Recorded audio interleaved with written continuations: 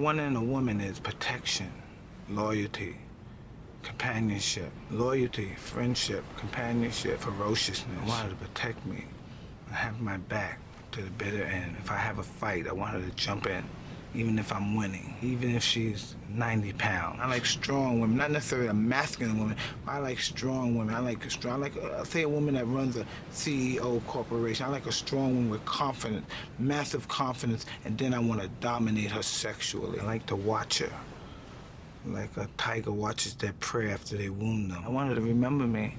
I want her in a bizarre way. I want her to love me and watch them and just watch them. But I want her to keep her distance for at least 20 to 30 minutes before I devour them and take them to the point of ecstasy. I love saying no all the time when I'm making love. I love saying no. When they ask for something, I say no. What I want is extreme, always no. Normally what they want is not as extreme as what I want, always no. So I may give them a little, but they have to give me a lot. Whatever they want, turn me around, no. I don't like being loved, I like loving. I don't feel like being loved, I don't like love. I have too much love to give and none to accept. And I turn around when I want to turn around, no. That's what I want to ravish them completely.